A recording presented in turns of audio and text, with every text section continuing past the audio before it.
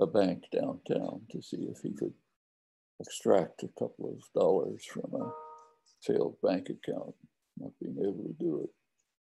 My extended family was first generation immigrants, working class, mostly unemployed, politically active in the left organizations. The striking, objectively speaking, the situation was much worse than it is today. It's a far richer country than it was then, all sorts of ways. But the general attitude was quite different. There was an attitude of hopefulness, looking forward, that we're somehow going to get out of this working together. A lot of it was the union movement. So, for example, I had two maiden aunts who were very close. They came to visit all the time, seamstresses, unemployed.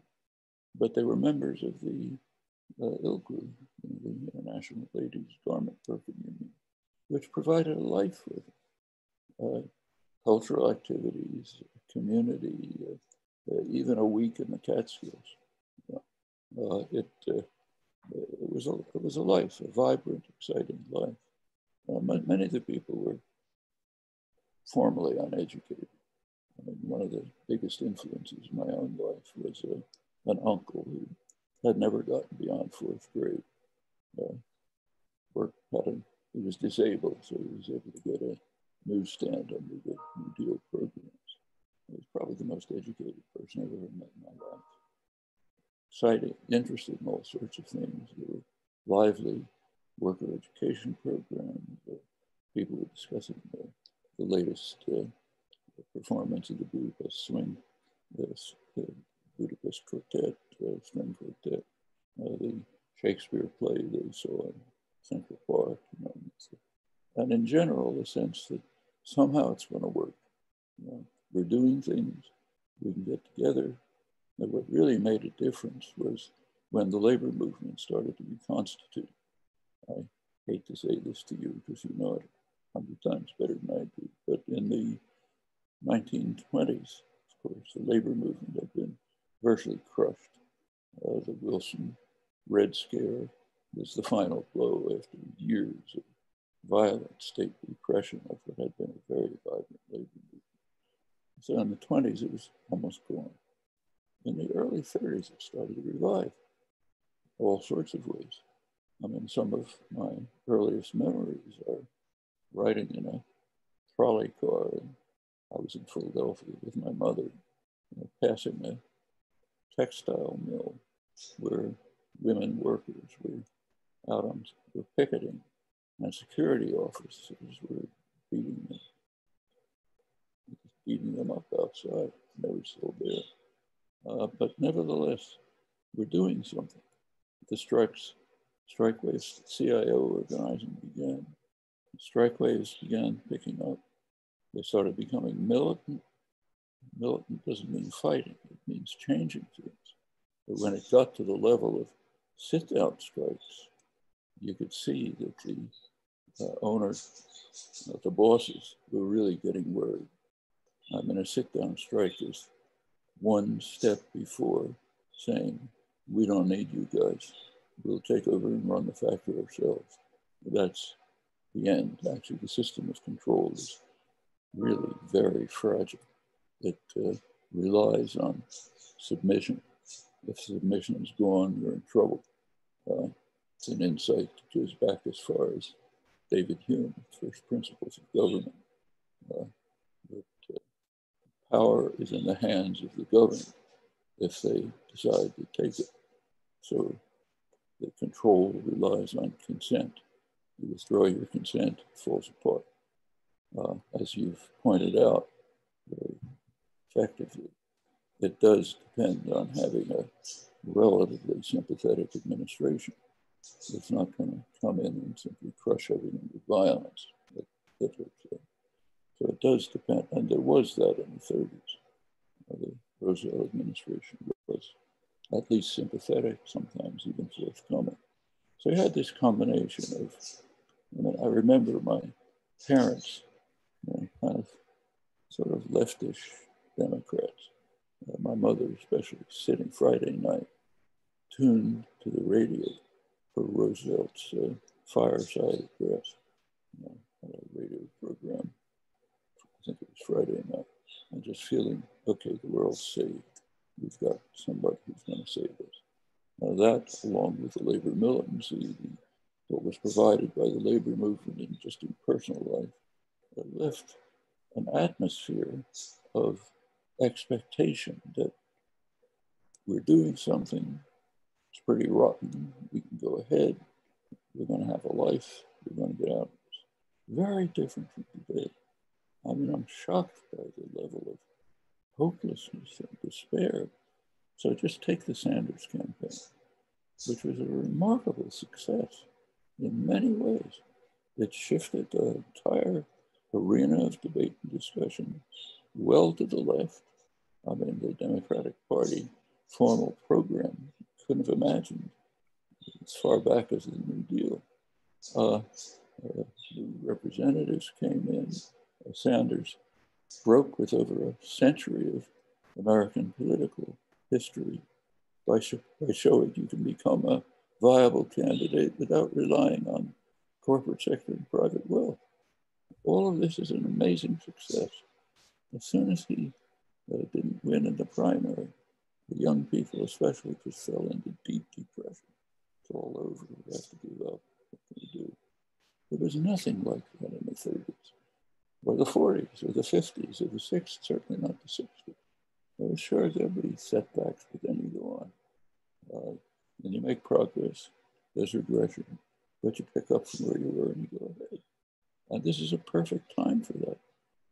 It's easier to do it now than it's been for as far back as I can remember, back to the 1930s. But somehow there's a sense you can't do anything. You can't fight City Hall. They're too strong. Let's give up. Which is very striking. I think it's the effect of 40 years of neoliberal propaganda and strangulation, which has left people, of course, I mean, the initiators of the neoliberal regression, basically the wealthy and the corporate sector, understood very well the role of labor in carrying progress forward. So their first moves, Reagan and Thatcher, two main figures, were to smash the labor movement. Reagan bringing in scabs, unheard of anywhere in the world except apartheid South Africa, soon picked up by the corporate sector. Thatcher trying to smash the miners' union. The ideology is there's no society. Her famous statement, everybody's cast on the market alone. The stuff, organizations have to be destroyed. Everything has to be atomized. Reagan starting in with a racist attack on his welfare queen's business, which trained a large segment of the population to believe that any form of government action is taking our tax money, our hardworking, we work hard, pay taxes, and they give it away to these undeserving people. You get that all over much of the South and the Midwest and other places. I mean, all of this is deep regression. The Democrats chimed in. Clinton made it worse. He picked it up and ran with it exactly in the wrong direction. There's been nothing since. Sanders is the first real break, and it's successful. But somehow that's it's all led to a sense of depression. You can see it in Europe as well, where there's a lot of rage, resentment, some positive constructive activity, but it's kind of almost overwhelmed by the general sense of everything's hopeless, let's tear everything down. It's a shocking change, but it can be reconstituted just the way it was in the 30s. And so one core element, I'm sure, is going to have to be a revival of a vibrant labor movement. And we're seeing that in interesting ways. So it began with the teacher strikes, which are very interesting. They're in places like where I live, Arizona, West Virginia, very little labor organization, a lot of very reactionary in many ways.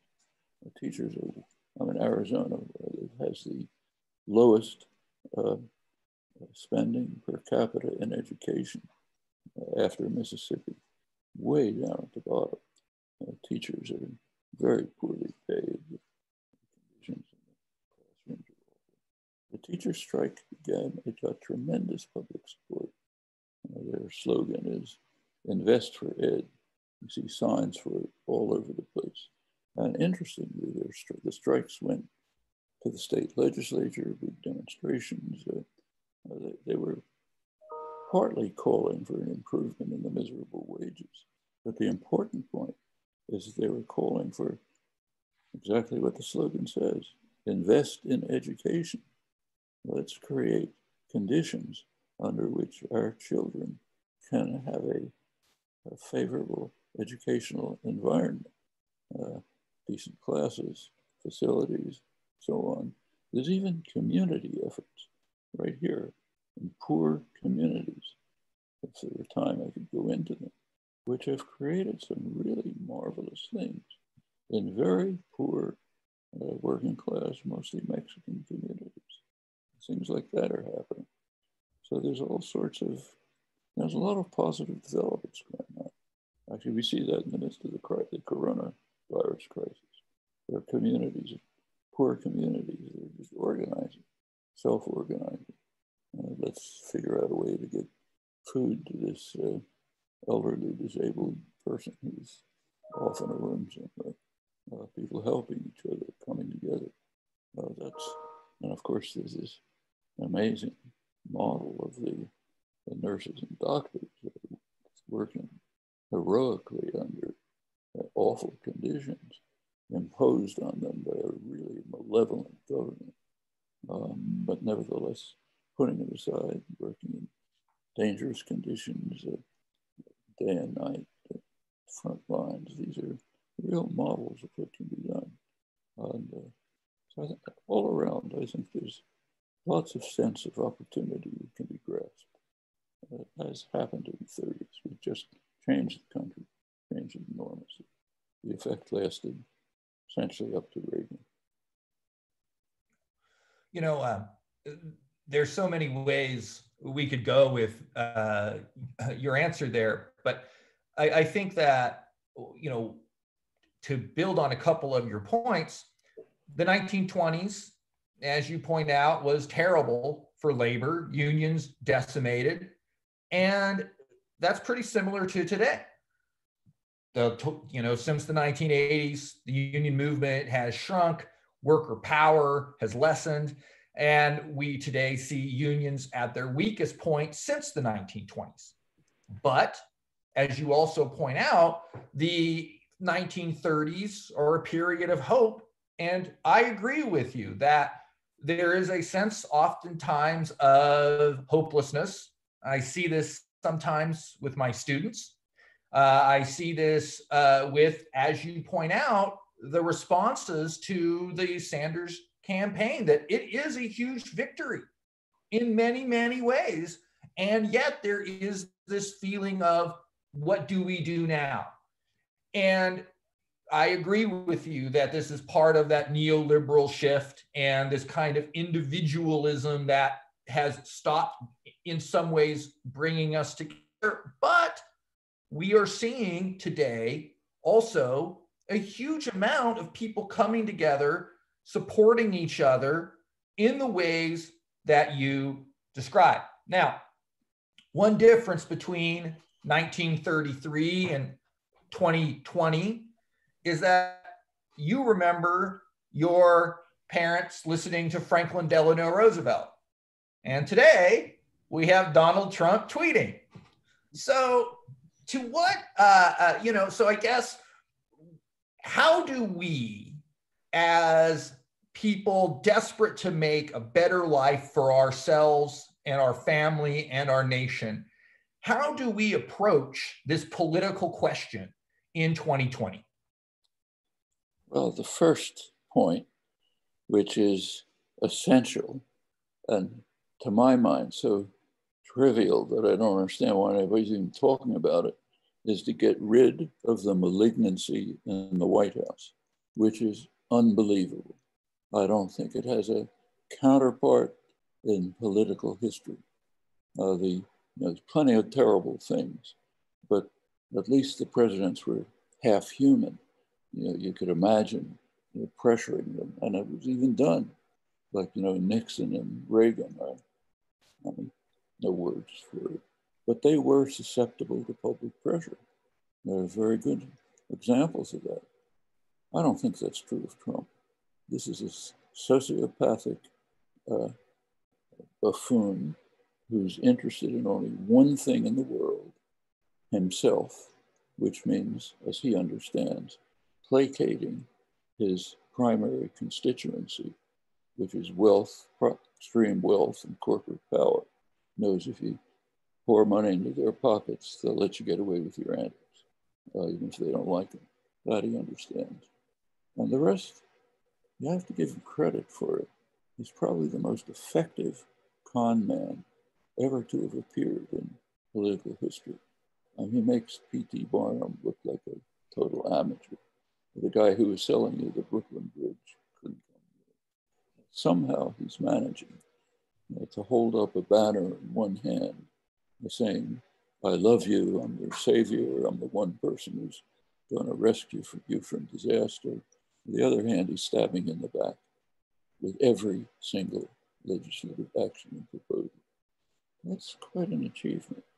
And I want to go back to childhood memories.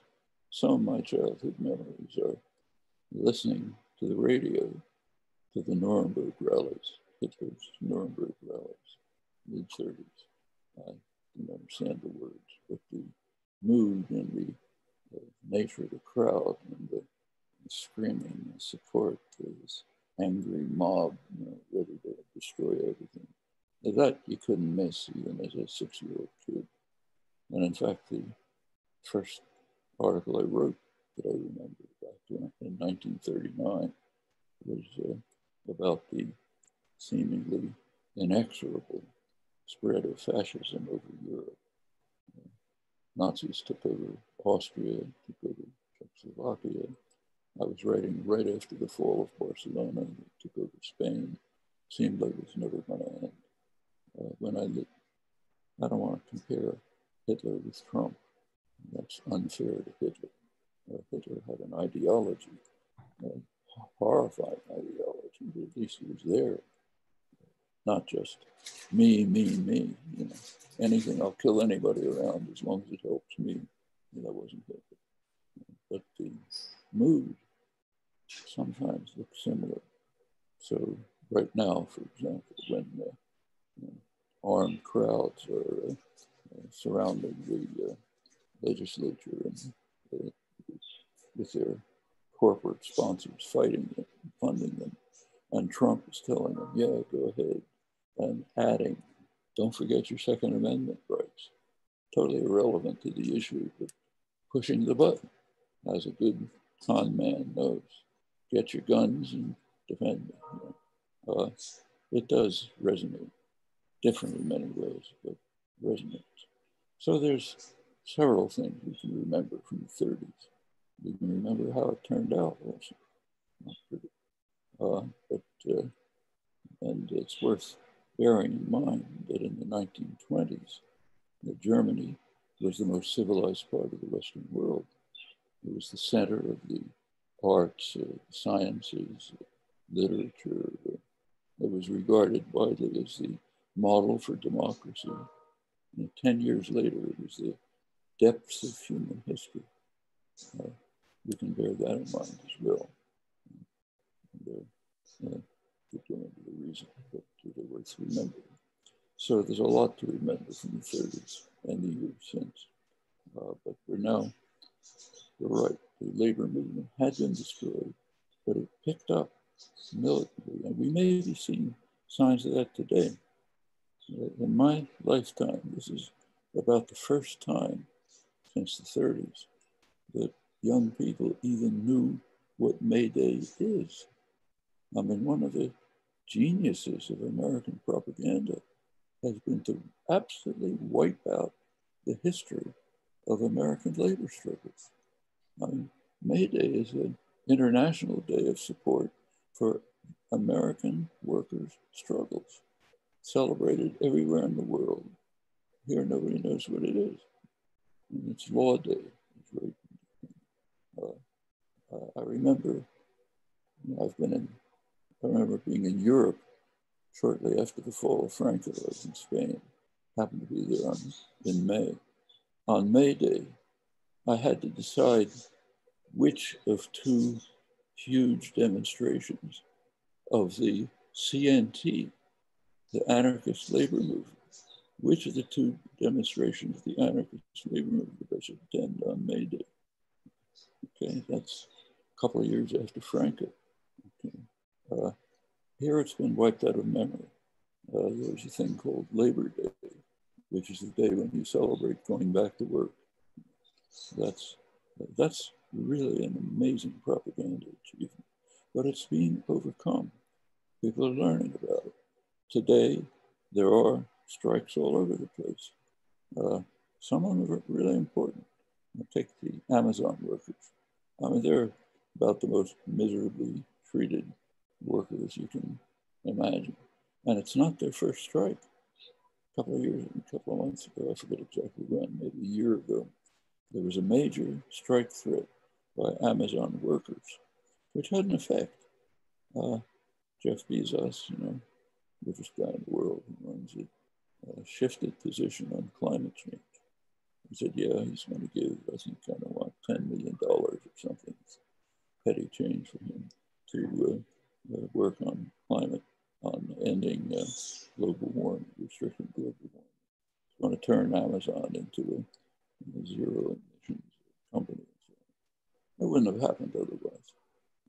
Even not only governments, but corporations are susceptible to threat in rising popular activism. As you could see it very strikingly at one of the most important meetings that takes place every year, Davos, in Switzerland. Every January, the people who call themselves the masters of the universe they get together to go skiing and have parties and tell each other how wonderful they are and so on. It's the CEOs of major corporations, media magnates, that kind of types. This year was different. It was very interestingly different. There was the mood was, look, we've got to tell the public that we made bad mistakes. The neoliberal programs really did hurt them. We were looking after our own profits. That was bad. We recognize that. We're now changing. You remember this declaration of the couple hundred CEOs who said, yeah, we realized we were bad guys. Now we're going to be really good people, humanists. We're going to work for you. You can trust us. Put your faith in our hands because we've changed. Actually, I'm old enough to remember an earlier part of this. You may recall in the 1950s, the idea was what was called soulful corporations. The corporations are not just out for profit and market share, they're soulful. They really care about the important things in the world. So let's trust them and so on. 60 years to see how soulful they were. But now the mood is coming back, and not just out of their goodness of their hearts. They're feeling the pressure.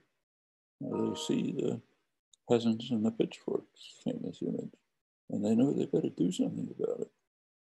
I think the meetings in Davos opened with the most fantastic 10 or 15 minutes I've ever seen in my life. It should just be shown over and over everywhere, every classroom, every public meeting. The Davos meetings opened with two keynote addresses. The first one, of course, is Donald Trump, the master of the world. They don't like him. His vulgarity, his pretentiousness, they don't like it at all. For one thing, it interferes with their image of humanism and careful soulfulness and so on. But they applauded him raucously after a crazy rant about, what a genius he is and how awful everyone is and so on. But they all applauded, standing applause. Why? Because he understands something that they understand. What's important, what doesn't matter what the antics are. What's important is to remember that you funnel the wealth of the world into the right pockets. He understands that. They understand it. So the rest of it we can put aside. Okay, after this comical tragedy of a couple of minutes came the next speaker, Greta Thunberg, a young girl, gave a quiet, careful talk, factually accurate, very straightforward, ending up with saying, "You are betraying us," you in the audience out there. There was polite applause, but the general feeling was, "You're a nice little girl, go back to school, and let us take care of the serious things in the world." It's very striking. It tells you a lot about the modern world, right there encapsulated. And it's not just Greta Thunberg. It's all these kids who went out on the climate strike. It's a major event last October. Extinction Rebellion and others all over the place. A sunrise movement. A bunch of young kids who were working on trying to stop destruction of the environment. They went as far as occupying offices in Congress. Got support from young legislators who came in on the Sanders wave, Alexandria Ocasio-Cortez, namely Ed Markey, senator from Massachusetts, who's been concerned about environmental issues, joined in. They managed to get some kind of Green New Deal program on the legislative agenda. It's a tremendous achievement. We need something like that to survive, some form or other, some kind of Green New Deal type national program. A couple of years ago, if it was mentioned at all, it was ridiculed. Now it's in the center of attention. That's another amazing achievement of the activism of the last couple of years. It's the kind of thing that can be done. It's kind of pathetic that it's the young people in the world who are in the forefront, not our generation, which should be. She's right when she said, Greta Thunberg, you betrayed us. We should be doing. The burden should not be on young people saddled with immense debt, no jobs, so on. But they're the ones doing it. Now I think maybe today we'll see a revived labor movement joining with it. That could make a huge difference. All the young kids who feel depressed shouldn't. They should be saying, we've got a great opportunity now. We're way better off than people in the past who struggled against the much worse odds. We're not freedom riders riding through Alabama to try to get a black farmer to be willing to face the lynch mobs and vote and getting shot and killed ourselves. It's not that now. The young people did it. They were in the forefront of the civil rights movement. No, it's an important movement. Martin Luther King was very important, but he'd have been the first one to tell you that it was the snake workers on the ground, the black students who were sitting in on lunch counters, others like them who were forging the way, who were riding the wave. That's what's happening now, and for revived labor movement could make a huge difference. And I think we're at a moment, the coronavirus has sort of created a situation of sharp class conflict of a kind I haven't seen for a long time. The guys who own and run the world, they don't stop. They're relentless. They go on all the time. Right now, they're working very hard to try to ensure that what comes out of this crisis will be a harsher form of the neoliberal plague. They're spending all, we can go through the details, what they're doing. Question is, what's everyone else going to do? Okay? Are they going to let this happen? Or are they going to use the power that's in the hands of the governed to change things? And a lot is happening, not just domestically, internationally as well. Of course, it doesn't get any publicity. We're not going to read about it in the newspaper. But on about a week from now, I think May 11th, will be the first international meeting of a progressive international.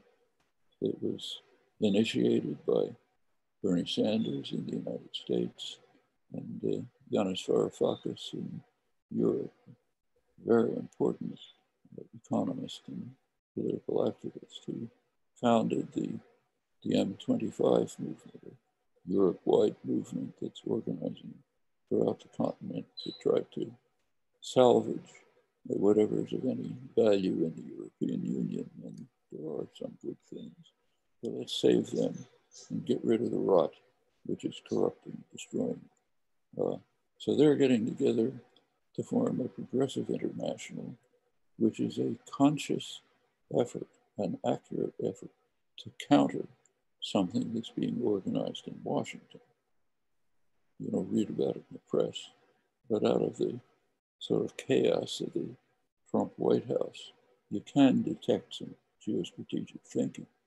But one of them is to form an international alliance of the most reactionary, oppressive states in the world, run by the White House. In the Western Hemisphere, it will include people like Bolsonaro in Brazil, who's a right-wing thug who's destroying Brazil, whose model is Trump. Middle East, people like MBS, the brutal killer who's now running Saudi Arabia, the ugly, brutal dictatorship. United Arab Emirates, another brutal family dictatorship. Sisi's Egypt, the worst dictatorship in Egypt's history. Trump says it's his best friend. Israel is so far to the right, you can't even see it anymore. He's now openly joining what had been tacit relations in the past. India, under Modi, is trying to install a right-wing Hindu nationalist state, which will wipe out Indian secular democracy. Europe, you get Orban turning Hungary into a dictatorship. The right-wing elements in Italy, like Salvini, who want to murder refugees fleeing in misery from Africa, let them drown at sea, and so on. So put all that together, you get a powerful reactionary international. The Progressive International is an effort to counter it, very much like the conflict here, magnified to an international arena. These are things that are going on all over the world in one form or another. And what comes out of it will make a huge difference. The coronavirus is focusing attention on these possibilities. We are going to be entering a different world. And the question is, which one will it be? There are contending forces. We can take a stand and do something about it. I want to thank you for that. I want to combine, we have some great questions from the audience, and I want to kind of build on those and ask you a couple of questions. So Gloria notes, quote, divide and conquer has been used successfully for centuries. How can we best fight against divide and conquer? And that question reminds me of things that you have been saying about your past and the history of American labor, and Trump, in that in the 1930s, the forefront of the American labor movement was largely immigrant. Or immigrants' children. It was Jewish, it was Polish, it was Italian, these African-American. And African-American, and in the Southwest, Mexican-American. Which was very important. There were sharp racist divisions. I can remember from childhood in Philadelphia, where I lived. We were the only Jewish family in a Irish-German neighborhood. Yeah. It was pretty ugly. I went to Hebrew school, which I had to take the subway. To get from the subway to the Hebrew school, we had to have police protection, literally. When you got back on the subway, you were on your own. In fact, it was so serious that in the city at one point imposed a 7 p.m. turf curfew on teenagers to try to keep down race conflicts. At the same time, in the labor movement, they were working together. The racial conflicts were overcome as soon as he started organizing the CIO and carrying out militant actions. The same thing had happened, as you know better than I do, in the 1890s. And then the racism against the Huns, anybody from Eastern Europe was a Hun. The Irish were treated like dogs. But as the labor movement began to develop in Western Pennsylvania and elsewhere, it became very strong. This was gone. They worked together. They had common goals and aims. And I think that's the hope today. Well, and many of these workers today who are leading the resistance are people working for Amazon, working in these meat packing plants, getting sick from coronavirus. And who are they? They are African American. They are Mexican. They are Guatemalan. They are Somali. And so, you know, in terms of Gloria's question about divide and conquer, like today, or like in the past, we have a very diverse workforce. Donald Trump comes to power in part by breaking apart a sense of solidarity between workers of different races. So how do we overcome this divide and conquer world that has made class solidarity so difficult? Well, he's not the only one. Let's go back to Reagan, who was nowhere near, not my favorite person, but nowhere near as malevolent as the White House malignancy. But where did he start his 1980 campaign? He picked a town in Mississippi, tiny small town, which was known for only one thing: the murder of civil rights workers. And of course, the Republican Party said, "Oh, that was just an accident." You know? His first speeches began with the welfare queens. These black studs coming to the welfare office in their limousines with their 15 children to steal your welfare and so on. You know what he was doing. You have to, it's very important if you're going to stab people in the back to get them to turn to something else, like hating the guy next to them. Trump understands that too. He's not an idiot. He's a good political operator on that. So yes, let's try to get people to hate each other. What's the wall about? I mean, like you look at his latest budget, which is interesting to look at, more money for the wall. Everything is the wall because they are coming after us. You know, who is they? You know, miserable people fleeing from the destruction that we caused in their countries, right up to the present. A year or two ago, the main flood of refugees was from Honduras, where there was a military coup that overthrew a mildly reformist government, and Obama and Clinton were the only ones in the hemisphere virtually to support it. They said they didn't, but if you look, they supported. And now people turned into a horror chamber, everybody's fleeing. So we have to protect ourselves from them. You know? This is just a way of finding somebody to blame. Now, he's doing it at every level. Take a look right now at the attack on China. I mean, if you take a look at the details, it collapses instantly. Go through them if you have to. But the most striking thing is he's lashing out at the World Health Organization. Totally fabricated charges, but they have an effect, which amazingly isn't being discussed, even in the liberal press. You defund the World Health Organization. What happens in Africa? Huge numbers of people die who are being kept alive by the services provided by the World Health Organization.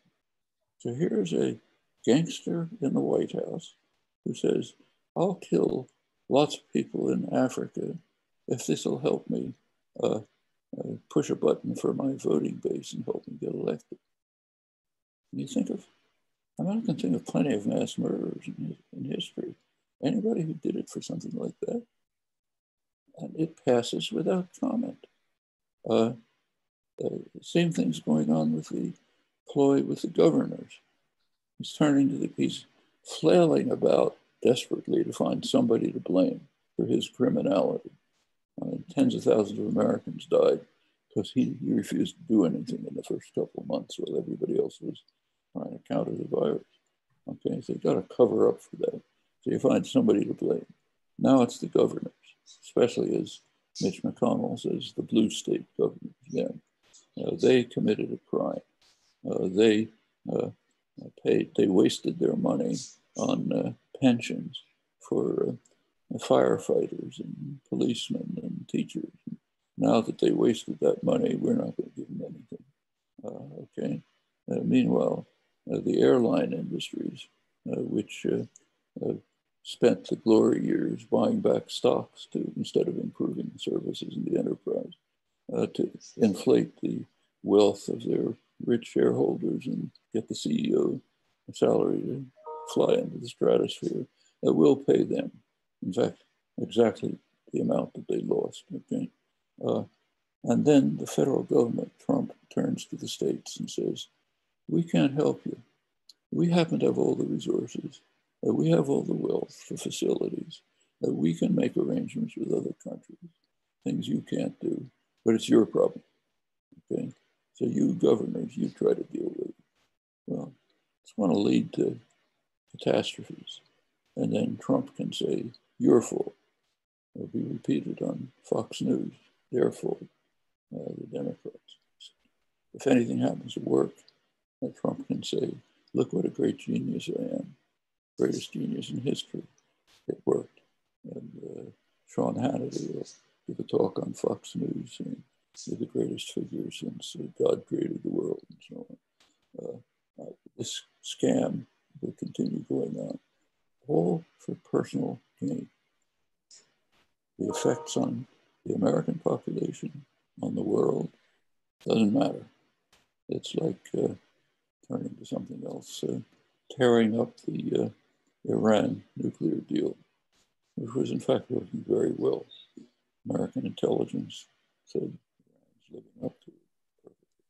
But you have to tear it apart. Why? So it can look as if you're doing something. It was Obama's deal, so we have to destroy it. And it was the worst deal in history because Obama did it. And the rest of the world agrees it was the best thing to do. But they're all wrong. I'm right. I'm going to tear it up.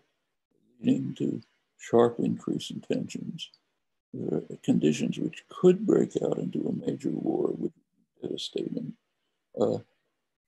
Then imposing sanctions, which are harsh and brutal and totally illegitimate. And when Iran is suffering from a pandemic, in large part for internal reasons, make it worse by strangling them with extra sanction to make sure that people suffer as much as possible for my benefit. Things like this are going on everywhere. It's hard to find words for it. Malevolent isn't even strong enough. I can't think of good ones. And worse than all of this, overshadowing all of it, by far, are Trump's extraordinary dedication to destroying the prospects for human life on Earth. And that is not an exaggeration. His massive efforts to increase the use of fossil fuels, to cut back any controls on them. This is the worst crime in history, literally. It's going to make life on Earth impossible, and within a couple of generations. Greta Thunberg was right. You betrayed us by letting this happen. He's in the forefront. You can find a couple other minor figures in the world, but nobody else is even close.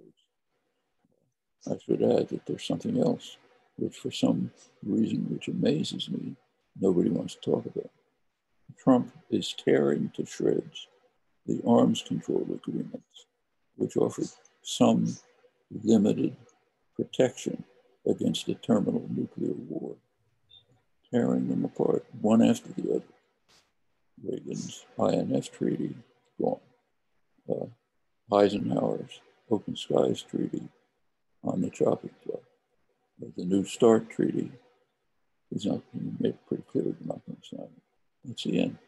No constraints anymore on other countries developing mass weapons of destruction to destroy us.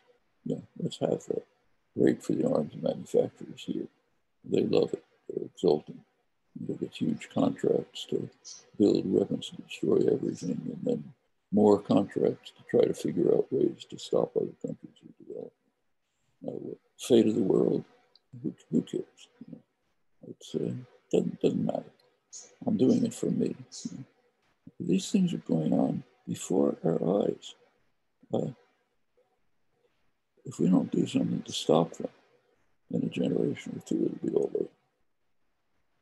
Well, I think one of the, we have about 10 minutes left. So maybe a kind of last question or next to last question, and to kind of build on some of the Q&A as well is, we are facing coronavirus, like climate change, is both an environmental disaster and a human disaster. That these environmental disasters show the inequality of human society, who lives and who dies, who suffers and who escapes that suffering. So how do you think, going forward, that we can best, as everyday people, put pressure on our government and organize as citizens to fight this specter of climate change that, as you point out, threatens the future of life on Earth? And how do we fight the big corporations who are making sure that nothing gets done to fight that climate change? The way young people are doing it and go beyond. So take right now, the major criminals on environmental catastrophe are the fossil fuel industries. Take a look at the oil price. The government could buy them out and dismantle them. Not in a day. We still need fossil fuels for a transition period. But they could be socialized, taken over by the government, subject to popular control and influence, and would be moves to slowly put them out of business, replace them by renewable energy. Actually, they know how to do it. Like Chevron, major company, had a small subsidiary which was working on sustainable energy. It was actually quite profitable. They closed it down because they can make more profit selling fossil fuels to destroy the world. There's a simple word for that. It's called capitalism. Yeah, they were right. That's the way you behave in a capitalist society. A popular, organized society under democratic control, concerned with people and not profits, could make different decisions. Like maybe we want our grandchildren to survive.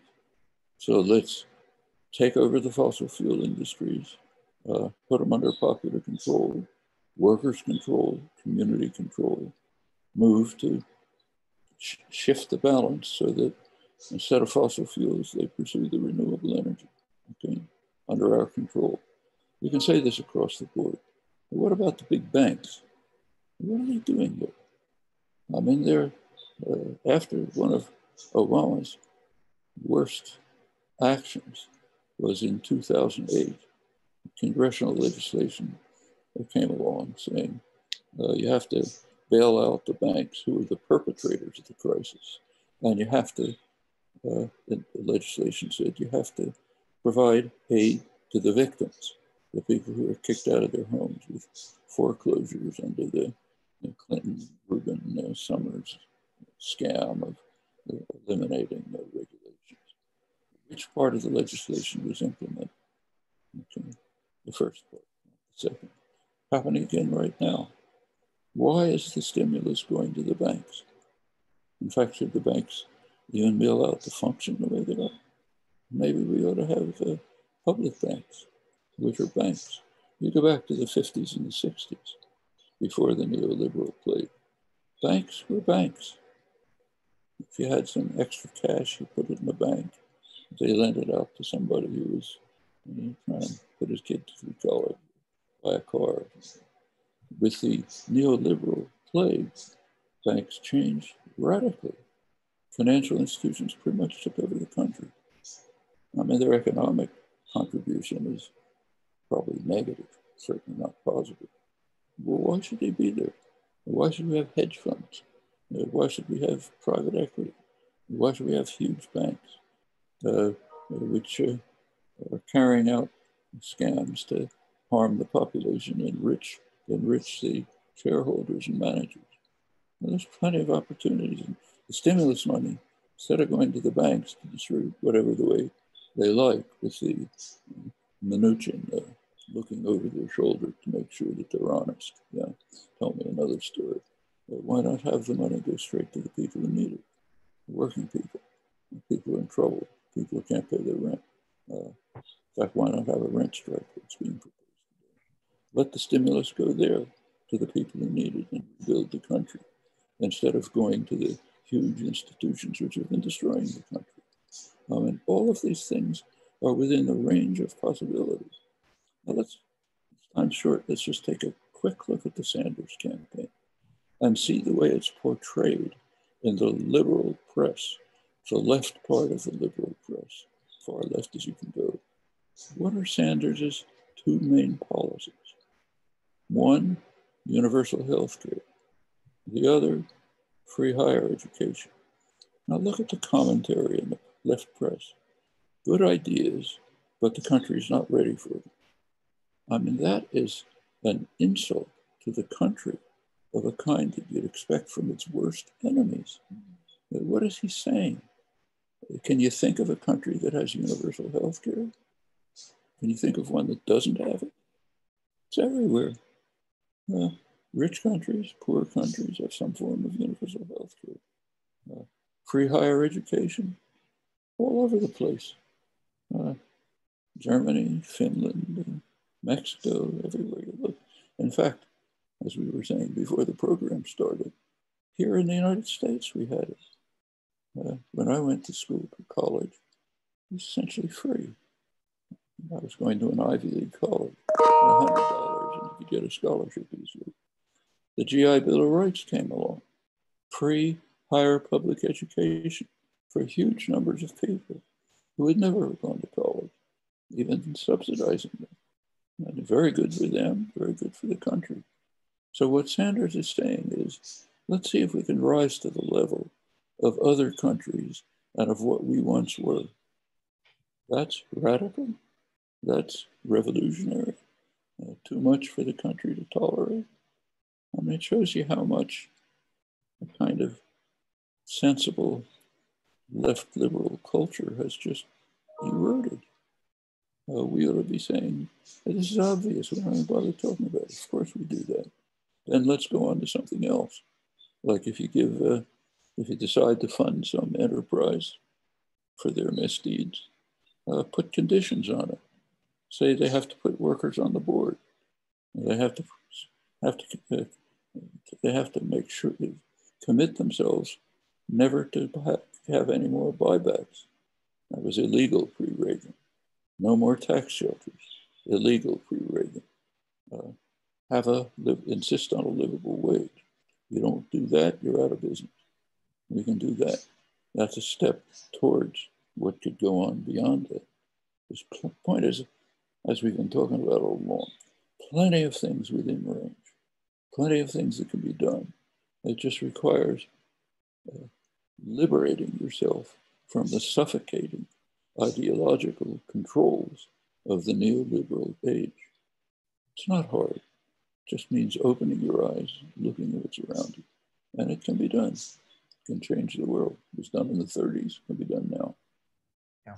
And that's an incredibly inspiring way for us to move toward our conclusion. I think that in the next few months, we're going to probably be seeing serious rent strikes as the poverty that COVID-19 creates is going to really take people into a desperate scenario. We're going to see increased worker struggle. We are going to see a greater move toward organizing. And I want people to remember as we leave that the 1929 Great Depression started in 1929. It took 5 years for the big strikes of 1934 to begin to truly transform America. Organizing is happening. Maybe it's not always going to happen right now, but we are seeing the beginnings of what I think certainly is the growth of a revived left movement that is going to move us toward greater equality. And that requires all of us having hope and participating and moving forward with that instead of buying into that neoliberal sense of individualism and hopelessness that Professor Chomsky has spent the last hour teaching us. And so I wanted to thank Professor Chomsky for his time. We don't want to go over. Of course, he has many other obligations.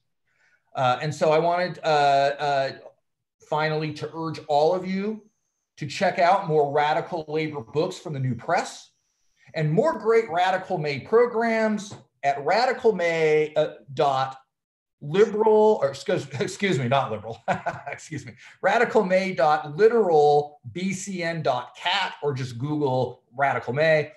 Stay safe, organize with your neighbors and coworkers, and help build a better world coming out of this crisis. Thank you, Professor Chomsky. Thank you. Thank you for everything you're doing. Thank you.